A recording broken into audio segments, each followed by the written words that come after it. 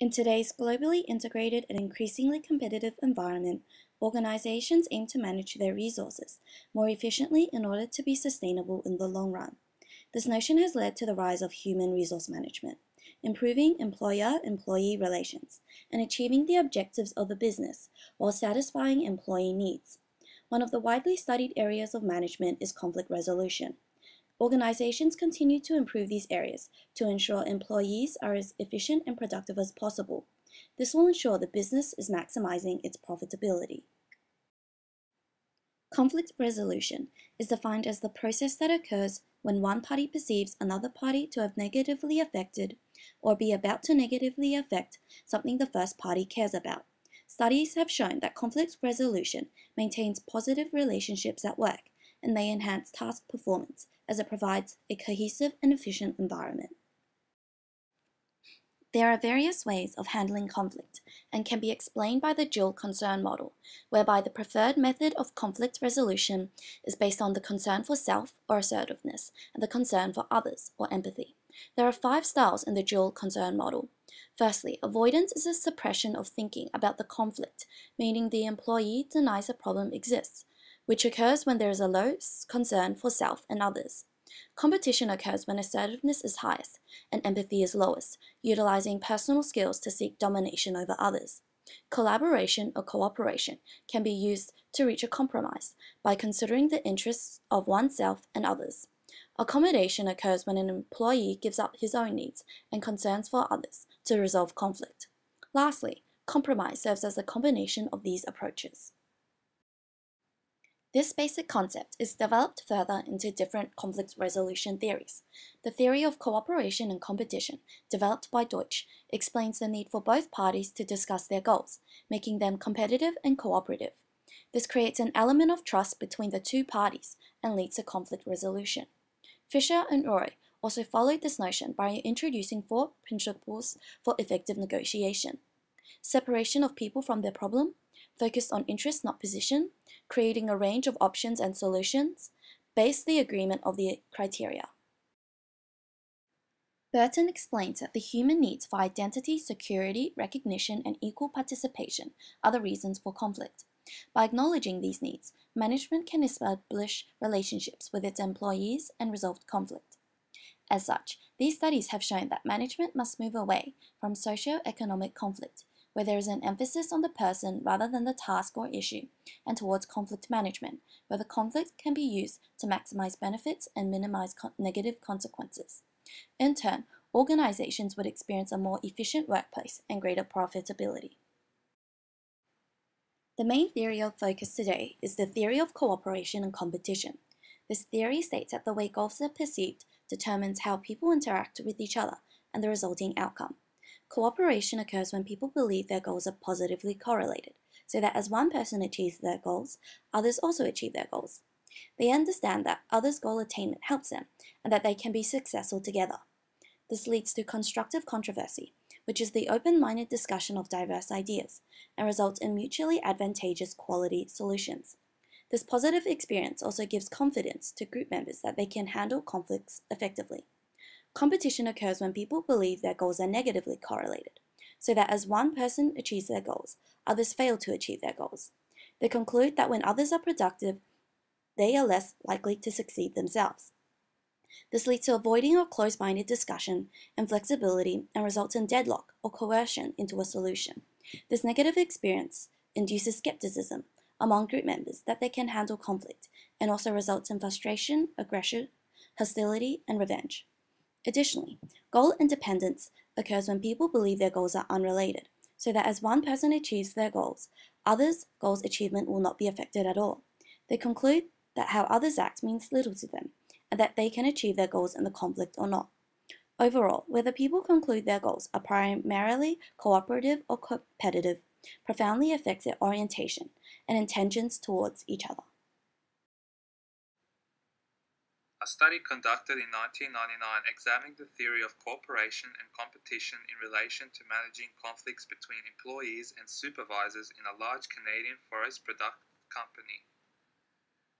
The employees and supervisors were interviewed about 68 complaint incidents. regarding scheduling, production, safety, and compliance with the bargaining agreement.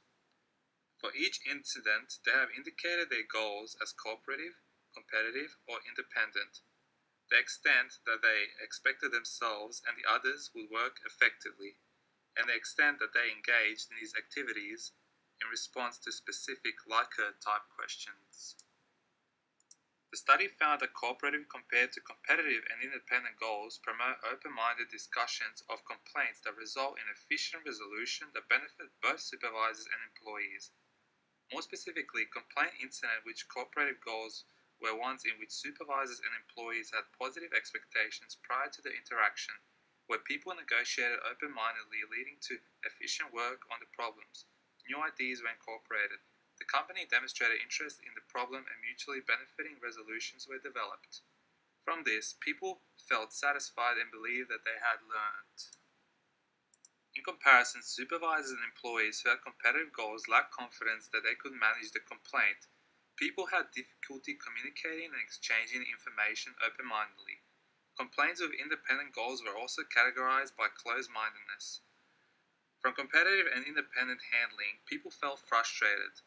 Hence, developing cooperative goals and open-minded negotiation skills can help supervisors and employees to create integrative solutions to conflict. Now we will take a look at the conflict management in the real world by analyzing a business case study on Maruti Suzuki's India Limited. Established as a joint venture between Suzuki Motors Japan and the Indian government in 1981, the company's aim was to produce the people's car, becoming successful with 80% of Indian market share. Maruti Suzuki was regarded as a model employer, characterized by positive human resource management. The company offered employees high wages, positive welfare facilities, opportunities for development and training, and inclusion in production and decision-making processes, fostering a teamwork environment.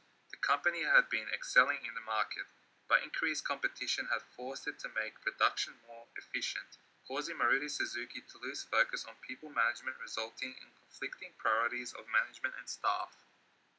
2000 to 2011 was a time of industrial unrest at Maruti Suzuki, and 2011 highlighting a particularly difficult year for conflict management. Employees had joined a new union called Maruti Suzuki Employees Union and had applied for recognition to the Register of Trade Unions. However, management was against the new union establishment as there was already a management-backed union that employees could join. The management wrongly assumed that the goal of employees was for industrial action as opposed to empowerment. In response, management sent out a form to employees requesting them to revoke their membership of the new union the day after the application was lodged. As unions facilitate mediation between management and employees, the request of recognition would have allowed for cooperative goals to be achieved, with employees merely asking for opportunity for mutual exchange. Union representatives also explained to management that the request for recognition did not mean any industrial action would take place, merely the opportunity for future constructive controversy or open-minded discussions. The act of sending out the revocation of union membership forms to employees without discussion was perceived as unnecessary interface for management, characteristic of closed-mindedness and cohesion. Therefore, goals become competitive. Conflict within Maruti Suzuki then escalated, with 2,500 employees striking without notice on Saturday the 4th of June, resulting in massive production losses for the company and harsh disciplinary actions for employees, with 11 staff losing their jobs. This outcome further reveals the destructive nature of competitive goals with relationships fragmented, poor decisions made, and production losses, with employees seeking revenge through hostile strikes and a feeling of overall frustration between all parties. After many negotiations, mediations, strikes, and employee pay losses, the conflict was still not resolved, highlighting the negative consequences of conflict in the workplace when managed in a competitive way. In sum, the theory of competitive and cooperative goals is applicable to real-world scenarios such as the conflict experienced within Maruti Suzuki. The conflict between the employees and management escalated due to competitive goals by both parties and a win-lose mentality. This resulted in a lose-lose situation of cohesion, production loss, strikes, poor relationships. Indeed, the escalated conflict became impossible to manage. Had both parties adopted a cooperative approach initially instead, where they see the goals of union formation as one that could benefit both employees and management, it may have resolved the conflict, enabled quality decisions, and built good relationships. Now to conclude, we will discuss the positive characteristics of being cooperative based on the theory. There is effective communication as ideas are shared and accepted. Friendliness, helpfulness, and less obstructiveness is expressed in the discussions. There is a good coordination of effort, division of labor, and high productivity. Individuals are also more satisfied with the contributions of others and the solutions. A feeling of confidence is in one's own ideas and in the value that others attach to those ideas. Willingness to enhance the other's power to accomplish the other's goals, because as the other's capabilities are strengthened, you are also strengthened. There are also negative effects to a competitive process. Communication is impaired as the individuals seek to gain advantage by misleading the other. Obstructiveness and lack of helpfulness lead to mutual negative attitudes and suspicion of each other's intentions. Individuals are unable to divide their work, so they duplicate each other's efforts. If they do divide the work, they feel the need to check what the other is doing continuously. Conflicting parties seek to enhance their own power and to reduce the power of the other. The conflict becomes a power struggle or a matter of moral principle and is no longer confined to a specific issue at a time given and place. It is important to note that there are limitations when applying the theory in practice. Considerable organizational change and effort may be necessary in order to develop cooperative goals. Tough escalated conflicts are very difficult to manage as individuals continue to counterattack. Sometimes competitive conflict would seem to be useful. For example, competition between firms can be used for stimulating innovation and customer choices. Indeed, competitive conflict is often a reality, such as when two people must compete for one promotion. Overall, this theory does not offer simple techniques to resolve conflict. Rather, it outlines the relationships and skills needed to deal directly and constructively with them. With that, we have come to the end of our presentation. Thank you for listening.